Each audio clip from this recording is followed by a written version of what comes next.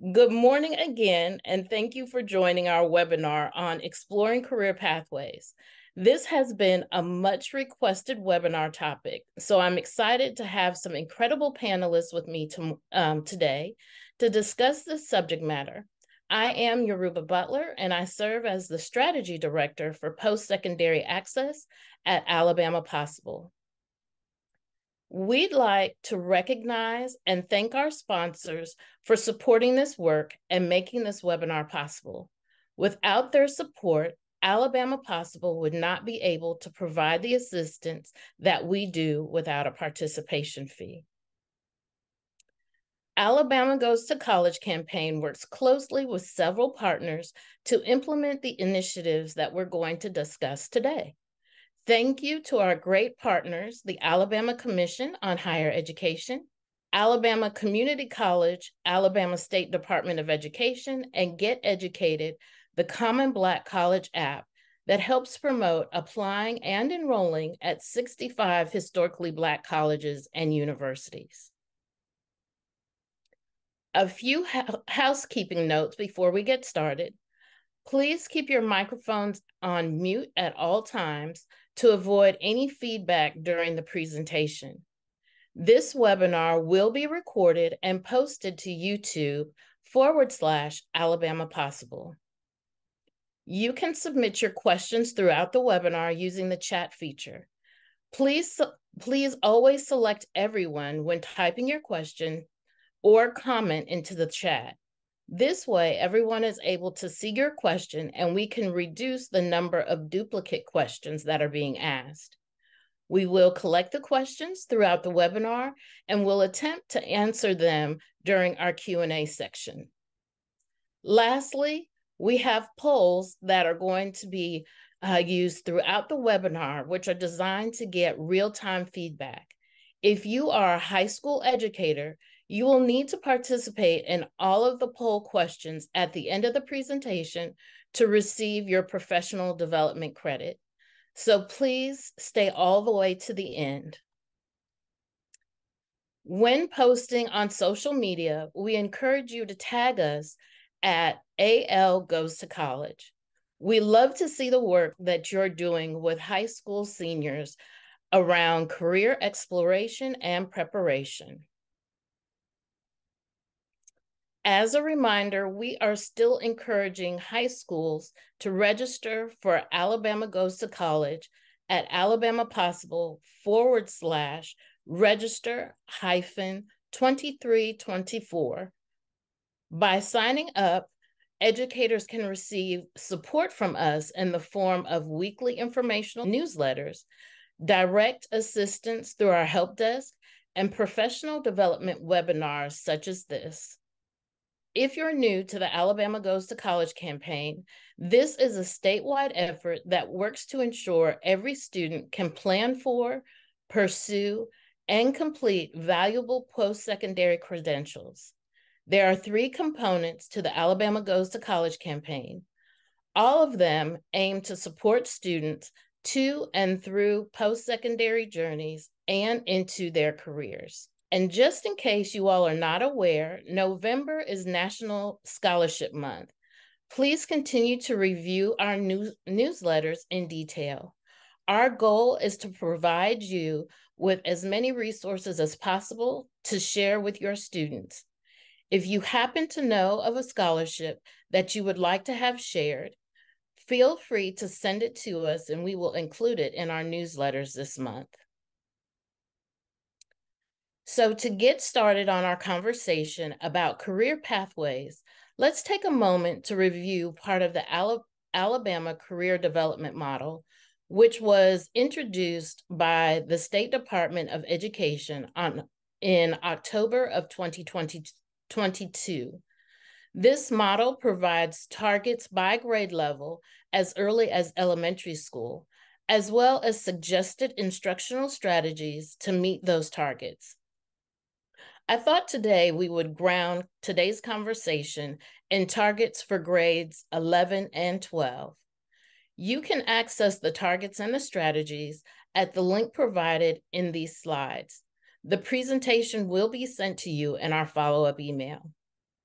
So the first target is continue to engage students and parents in the 16 career clusters. Target 2, continue to build career pathways through academic subject matter and leadership experiences. The third target is continue to build knowledge and careers, education, and employment opportunities. Target 4, engage students and families in out-of-school activities to support career preparation. The fifth target is update and utilize career planning assessments to finalize post-graduation plans. And target 6, assist students in course planning and continuing to acquire knowledge about careers, education, and employment opportunities. And the last target, target 7, is final review and updates to the personal education plan of study to meet the student's current career and educational goals and interests. So let's look at our first poll question. And so looking at the model, think about each of these targets and which target do you currently employ the most strategies? May, will you please deploy the poll question and let us know the results? Yeah, so we have that launched now. If you'll take a few moments, I know that each target is a little bit lengthy, so take your time reading through and just think about which of these targets you're currently employing the most strategies around. Okay, so the most common responses with around 50% is continue to build knowledge about careers, education, and employment opportunities. And then coming in second, we have assist students in course planning and continuing to acquire knowledge about careers, education, and employment opportunities. So it sounds like everyone is working towards similar targets. And we're hoping today that you'll be able to be supported through all of these targets with your 11th and 12th graders. So I'm going to go ahead and end that poll now. Thank you so much.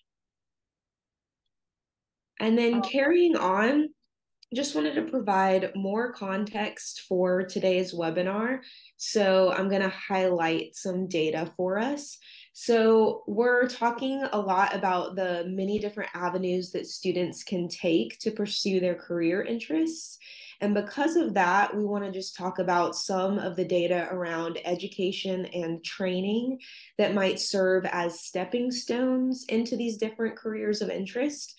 So what you see on the screen is an update on the progress of the Success Plus plan, which many of you know is the governor's goal of adding 500,000 newly credentialed and highly skilled workers to the workforce by 2025. So a report that was released in June of 2022 documents our progress towards that goal.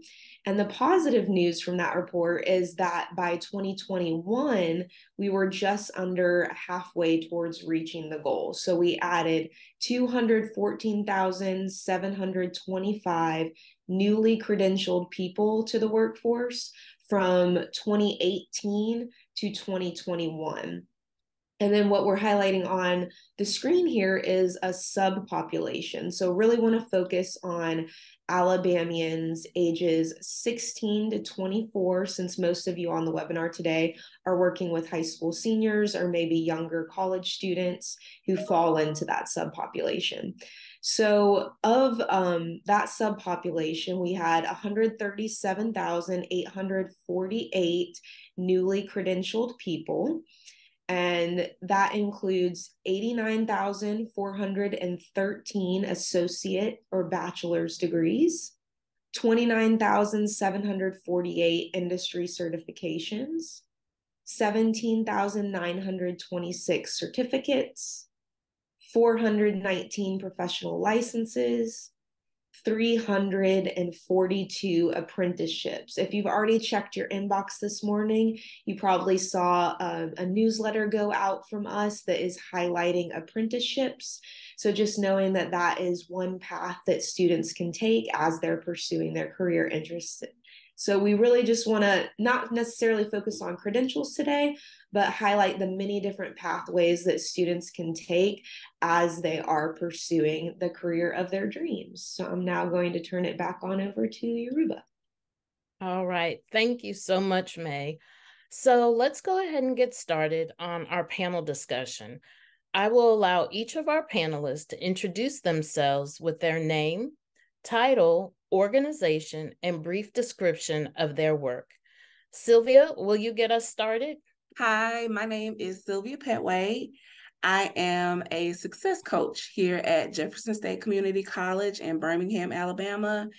And I work with high schools to help students create a plan and connect them to the programs and services that we have here at Jeff State so that they can be college and career ready upon graduation from high school. All right, wonderful. Thank you. And Pat, would you give us an introduction?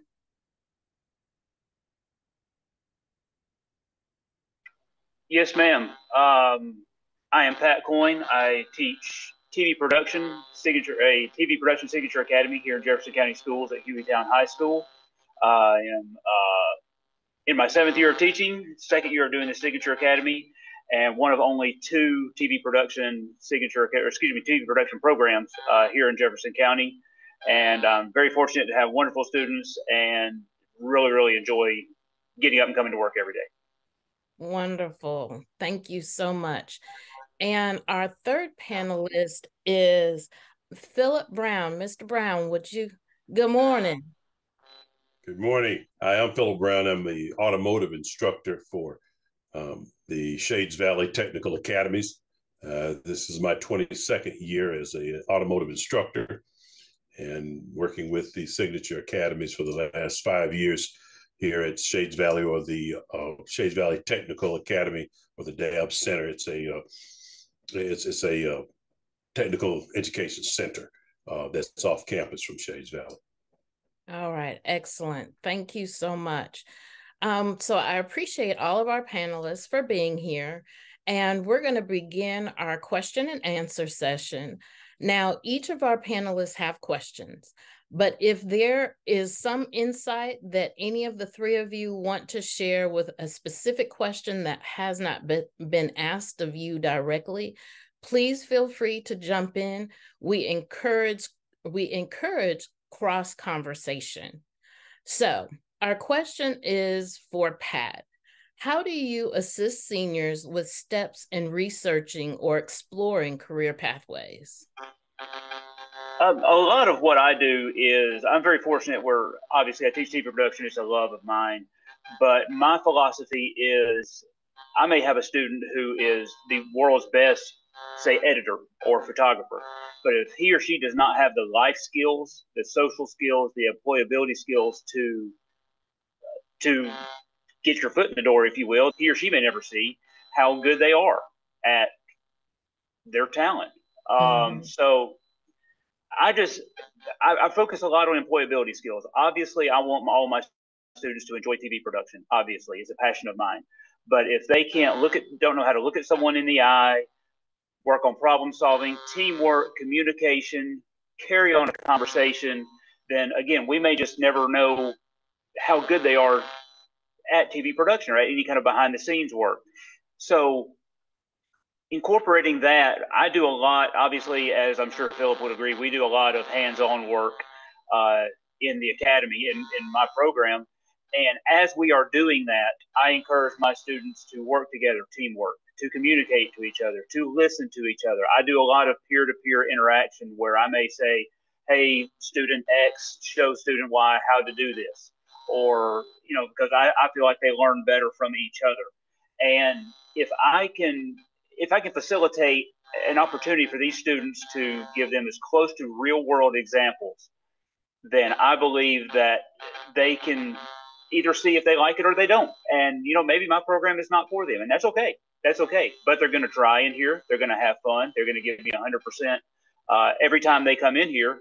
And if it's not for them, no problem. No problem. But all the while, they are going to learn employability skills, teamwork, problem solving, communication, multitasking, and which will help them across the board in TV production or in just life. And I somewhat jokingly, but unfortunately, truthfully, tell my students that the bar for them is so incredibly low with this generation, that if they just do a little bit more, write a thank you note, just say hello to someone as you go by his or her door, a teacher, or make eye contact, and my gosh, you're going to be way up here. You're gonna stand out so much. So I guess in a very long-winded answer, Ms. Butler, I think the employability skills are the root of all I teach, and if I can use that while teaching some TV production, then hopefully they will excel at both. All right, excellent. Thank you so much. Our next question is for Sylvia.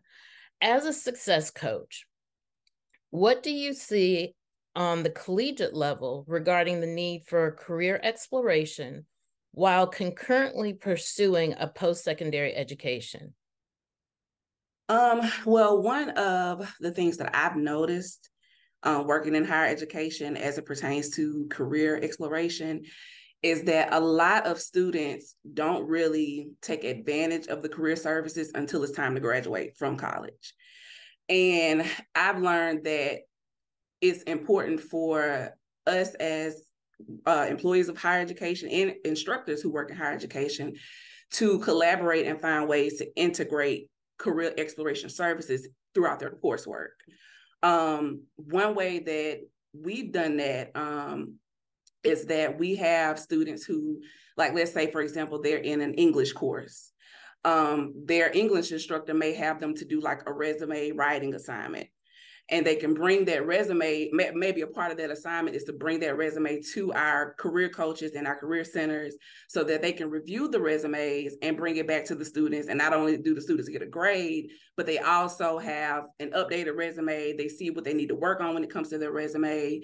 So it kind of, again, integrates those career skills with their academic skills instead of them waiting to the last minute to say, oh, it's time for me to graduate. I need to look for jobs. So let me go ahead and turn this resume in real quick. They'll be more prepared as they approach graduation. So I definitely think integrating career exploration services throughout coursework is important. And I also think that instructors who may feel like they don't have the bandwidth or the time to do that can utilize the campus services that are on campus. Like, let's say, for example, an instructor needs to do a day where they need a grade. Maybe that grading day could be the day where they send the students to the Career Center so the students can get assistance with like mock interviews, resume writing, those soft skills that Mr. Pat mentioned, working on those throughout that class period. Again, that can help integrate those career skills through their academic journey, and that way when they are ready to graduate, they'll feel that much more prepared to go out into the workforce and have the resources they need to feel confident in doing so. All right, excellent. Thank you. So our next question is for Philip. What strategies do you use for supporting career exploration and preparation with your students? We live in the 21st century in an extremely technical society.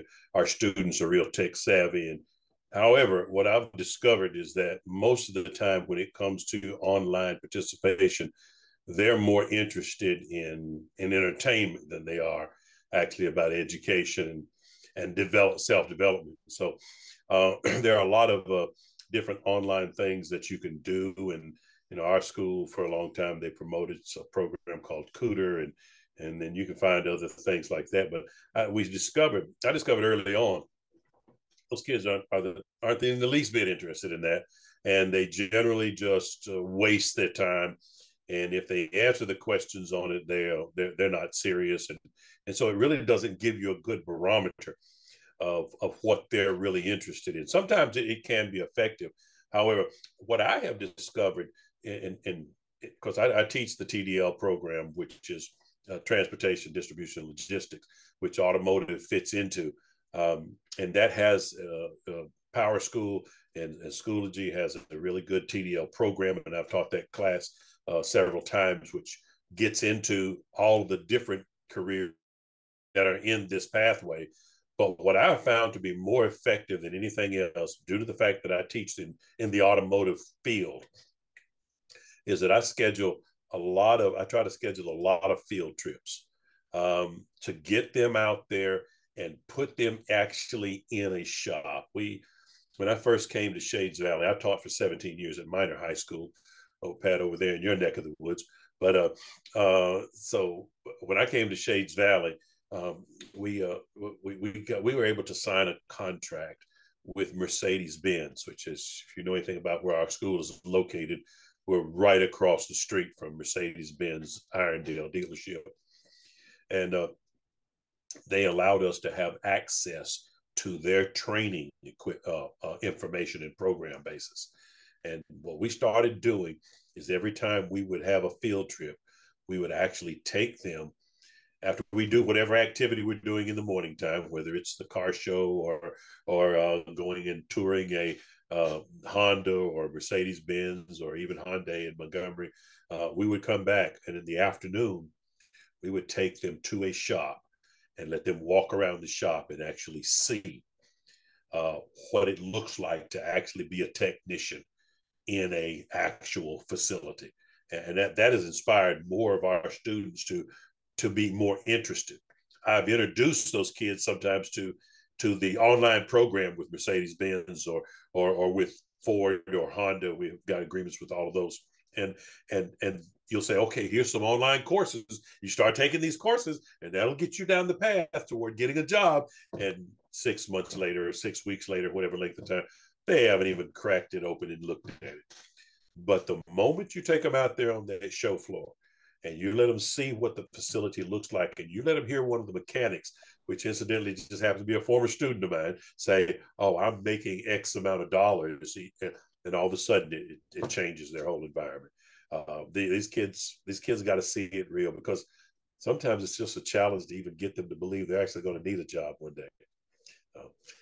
Piggyback on what Mr. Brown said, it's that with TV production, much the way his students see the shop, my students see themselves on TV or see the ones that are just scared to death to be on camera. If they can see something they produced, oh, hey, I was behind the camera on that. Look at that angle. Look at that. See how I have the shadow over here. Look at it's to see the smile on their face, on a student's face who may not have a thing in high school. You know, maybe I have a lot of students who are not the jocks, are not the, may not have found his or her way in high school, and this is their way. They enjoy art and they draw, but it's a different form of art when they can take a camera and do this, and they can look at the shadow here. See how I did this light over here? Hey, coach, look at this. Look, what if I shoot this way? And we need to move their microphone up a little bit, coach. Sounds. Oh man, that's the cool thing to me. And much like Mr. Brown said, if to see the light, like you mentioned, to see the light go off and see them, and then hear, hey, this is, you can make a career out of this. You can do this. You can absolutely, with all due respect to all English, math, science teachers, absolutely the vital importance. You are doing right now what you can do for a career when you leave this class. Thank you so much. So one question that I do have is, do you all anticipate students, and this is for everyone, do you anticipate students starting to gain more interest in pursuing academic and or industry certifications, or continuing to enroll in 2 or 4-year institutions? And this is for anyone who wants to jump in. I can take that one for just a moment. And this may be unorthodox. I fought with a lot of counselors over this over the last 20 years. It's really tough to ask a 17-year-old to tell you what they want to do for the rest of their lives, and even a 20-year-old for that matter. And that's why you see a lot of times in post-secondary education, you see 4-year degrees take 6 to 8 years, because we're trying to figure out where we are and what we're doing. I have encouraged many of my students, let me put you in a job. Let me put you in a job. Work that job 2 to 3, 4 years. And if you want to go to college, that's wonderful. but that most of the time your job will pay for it if you're a good employee. But if you don't like high school, it's insane to go to college. And that's what I'm seeing more and more of, especially in the economic environment we're in right now. See, when I was trying to get a job out of high school, there were 10 people to one job. Now it's just the opposite. There's 10 jobs to one kid. And I can almost put a kid to work right away. And with and now they're looking at them and saying, we don't care if you don't have any experience. I've had supervisors and service managers tell me I can't teach them work ethic and character, but I can teach them everything else. If they can bring me work ethic and character, I don't care what else they know. I can teach everything else. Sylvia or Pat, was there anything that you all wanted to add to that? Yes, I definitely agree with what Mr. Phillips said. With a lot of students in today's generation, is the the idea of immediacy when it comes to like wanting to work, wanting to earn money. And a lot of them don't want to go to school for another 4 years just to do that. You know, they're ready to get into the workforce. But the great thing is nowadays, so many jobs are, you know, trades based or skills based where you can earn a certificate in 6 months or less, you know, in construction, welding, even in finance, even in computer science. And you won't earn more than what I'm earning, to be honest with you, you know, and it won't take long to complete. And that's what I try to do when I visit the high school students, is to let them know, if you know going to college for another 4 years is not for you, that's okay. But let's explore some other short-term programs, some certification programs, even some programs that may take maybe a year or two to complete. And we can help you find out what careers you can pursue under those programs and earn really good money, you know, and not have to worry about student loans or, you know, things like that. You know, if you know college isn't for you, that's okay. But that doesn't mean that you can't earn a successful living, you know, in other ways. And if I may jump into Ms. Butler, I think both, just piggybacking on what Sylvia and Mr. Brown both said, that's I see that all the time, and I tell my students that I graduated high school in 1997, and when I graduated high school, only the quote unquote the dumb kids didn't go to college, because that's just what you did. Everybody went to college. But now some of those dumb kids, quote unquote, have a trade, a skill, and are making 6 figures a year and will for every year the rest of their lives. And a lot of friends of mine went to school and got a 4-year degree because that's just what you did. And now they're in gosh knows how much debt, and they're working the night desk at the airport hotel with a 4-year degree, when there's many avenues out there where you can go straight to work. You can go to Jeff State and get pursue a certificate, a 2-year plan. It's just, there's been such a paradigm shift, and I'm biased because it's what I do, but man, oh man, you just do not want, there's no reason to go have just a 4-year degree in XYZ subject just to have a 4-year degree anymore. I graduated a couple years ago from high school, and I was a straight A student, and I'm bragging, just stating the fact. And everybody told me that, you know, smart kids, they go to college. And so that's what I did. I went off to college and got a 4-year degree. And within 4 years, I was in trade school, studying to be a diesel mechanic, and did that as a career for several years before becoming an instructor. So, I sometimes could kick myself for not doing that first, but I've got to say that the college education did a lot for me. I was the first one in my family to get a college education, and so that was quite a touching thing. But the fact of it is that there are so many opportunities out there that you don't have to have a 4-year degree with, and in fact, it actually will impede your progress because that delays you 4 years. In which, if you want a college education, I encourage you, I encourage every kid to get one, but do that as you work. And we're engaged with some of the community colleges that actually teach our programs, but they shift back and forth. They will have the student in the classroom for so many weeks, and then actually in a car dealership working for so many weeks, and then back to the classroom and the school. And all of that is credit, but at the same time, it's work experience, and they're earning money while they're going to school. Alabama Possible, one of the things that we do is when we speak of post-secondary education, we do also include any forms of training, certificates, and trade opportunities. So what you all are speaking of now, we do definitely want to share with you, and this is for all of our educators that are online, is that all of the avenues that you all are sharing, we consider to be post-secondary education. So everything is valued, and just wanting to share that that's part of the reason why we're having this webinar today. So Pat, how can our high school educators, especially our school counselors, expose to students to new career pathways? What's your suggestion? I believe, and again, I am very biased because it's what I do, but career tech is the way to go. I think if from a career tech instructor who spent 17, 18 years in sales, I believe that it starts here, and I'll go back to my work, to my soft skills, employability skills. If you don't have, and I think Mr. Brown was you that mentioned character. If you don't have character, if you don't have work ethic, if you don't know how to communicate, carry on a conversation, because it's not right here on one of these and you're looking at your phone. If you can't do that, you can't do anything. You can't. You're not going to sit in a classroom and be able to listen to, have your earpods in for the rest of your lives. And I think that translates to English, to history, to science, to everything across the board.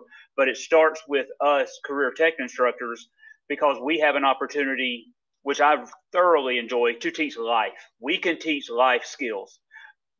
My gosh, don't show up with pajama pants on. Don't wear, I mean, Mr. Brown, I see you laugh, and Sylvia, I mean, we laugh but it's true.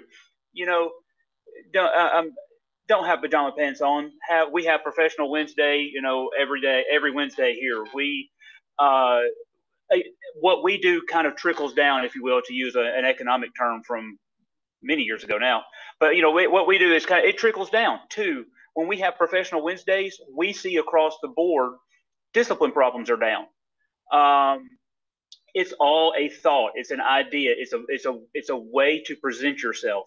And counselors, along with, in conjunction, in symphony with us, all instructors, not just career tech instructors, if we can start pushing the small things, show up on time, show up with a smile on your face, say hello when you pass someone in the hall, hold the door open for somebody. If you see a piece of trash, my gosh, pick it up. Just small things. Then from there, you will find yourself doing better on a science test, on a history test, in automotive, in TV production, in cosmetology, in pre-cal, in whatever it is. It's all a mindset. It's a way you carry yourself. And I believe we, as career tech instructors, it starts with us, because we can teach that. And I believe if counselors can piggyback on just what I'm calling the small things, but it's not small, the little things of just be a good person. Just do the small things. It's cool to be nice. It's cool to say hello. It's cool to be smart, make good grades. My gosh, that's cool. You're going to be successful. That's something to be proud of. And I just believe it starts with us, because we can teach life skills. Thank you so much. And I think the majority of us, if not all, would completely agree with what you just said. And being that I've never worked in a high school, what really brings it all together for me is to hear how what you all are doing, and I say you all to include all of you, is that there seems to be partnership and a sense of collaboration, not only in your responsibilities with the students, but also working with your colleagues across campus. And I think that that's something that, especially with students, when they see that, then they also will incorporate the word collaboration into their vocabulary. So Sylvia, the next question is for you. what resources would you recommend to high school educators to support career exploration and preparation prior to post-secondary experience? Me. Utilize me. The one thing I love about working in this position is that I get to speak to so many different teachers and counselors and students and really collaborate with them to help them learn more about Just State, specifically because I work for Just State. And I feel like when I have the chance to come out and speak to the students, it gives them a picture of what they can expect once they graduate. A lot of students, even in my generation, you know, when I was in high school, the general idea for college was you can go to college to be a teacher or a doctor or a nurse or things like that. And when I get to go to the schools and talk about our career and professional programs, I'm telling them you can either be a nurse or you can be a physical therapy assistant, or you can do welding, or you can come and get your CDL license, you know, and do the 10-week program and do that. So utilizing your career coaches in the community colleges, utilizing your recruiters, your admissions representatives, anyone, you know, that's close, any high school teachers or instructors or counselors, any colleges that are near you where you can reach out to those coaches or admissions representatives or recruiters, have them to come out to your classes and speak. That way the students can have more ideas to think about when it comes to what they want to do as they approach graduation. Another resource that you can also utilize is utilizing your nonprofits within your community who specialize in education and mentoring. So that way you can kind of have another resource to help you out when it comes to helping students figure out what they want to do and helping them build those soft skills as well as those career skills that they need. I had a conversation with one teacher a while ago, and she mentioned that the biggest thing about degrees outside of, you know, the money part is that it shows employers that you can be teachable. And that's important for certificate programs too. You know, when you earn these certificates, it not only shows you that you have the skills, but it also shows you that you're teachable and that whatever you feel like you need help with, we can help you learn it because you've shown us that you're willing to learn it. So if you just utilize the resources within your community, that can help you out and go a long way for you. Excellent. Thank you. So what's funny is you actually answered part of my last question. But I know that Phil had mentioned working with external partners and going on the different field trips, but I also want to open it up to you, Pat, as far as external organizations or partnerships. Is there anything that you have or words of wisdom that you can share with our colleagues that are participating on this Zoom? Oh, yes, ma'am. Absolutely. I am very, very fortunate. Again, I'm at Hueytown High School. Hueytown's a wonderful blue-collar working class community.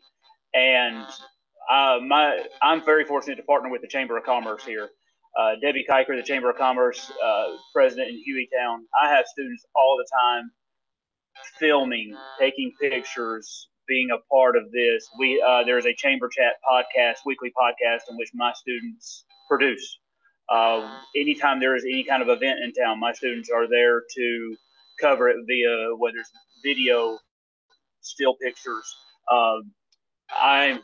I get honored to be a judge of the Christmas parade. You know, anything like that is the community involvement. If you can get involved in the community where my students can see what they've done, maybe on Facebook, on Instagram, where, hey, the tree, you know, it's their picture up on the tree lighting, ceremony page on the Hueytown Chamber Facebook. If it's their video, if it's an interview they did, oh my, that's invaluable for these students, for these kids. It's because they are kids. I mean, look, what you are doing is being published. We're in a day, in the age of being published is being put on Facebook, put on Instagram, put on TikTok, whatever, without doing some goofy dance. You can actually, utilize that for good. And because, as much as I hate these things, that you can do your own thing in TV production. If you have one of these and a little bit of a knowledge and want to, you can start your own business. You can do anything you want, but it all starts with being responsible, being involved in the community. If I have students, I'll have, Debbie contact me. Do you have students who want to be at XYZ event this week? I'll throw it out to some of my advanced students, and it's usually 3 or 4 replies, and I have to go with the first one to reply. Or, you did it last time, let me let it. I mean, they so want to be involved and want nothing more than just to do it and see their work published. And that's just, in a small-ish kind of town, small community, that's invaluable. All right. Well, thank you very much. Those were the questions that I had for you all. Any last comments before we move on that anyone had? For anyone who is on the Zoom meeting, if you are interested in having your students take a career assessment to maybe learn about, if they haven't already taken one, I'll be more than happy to add the link to our career assessment for Jeff State to the chat, if possible, and you can give it to your students if they want to take it, just to see what kind of careers they may match with for the future. Excellent. Thank you so much. That's a great resource, because you're right. It's definitely something that our students would be able to gain maybe a little bit more insight into what they are interested in. So just to double check, I didn't see any, but May, do you happen to see any questions in the chat? No questions, but we did have a request to add that career assessment. So if you would do so, that would be much appreciated. We can also, if we're able, include that in our follow-up email as well, if you're fine with that.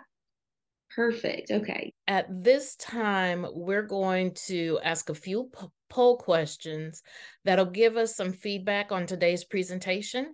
And we encourage everyone to participate, but especially our high school educators, so that we can receive your responses and also to make sure that you receive your professional development credit.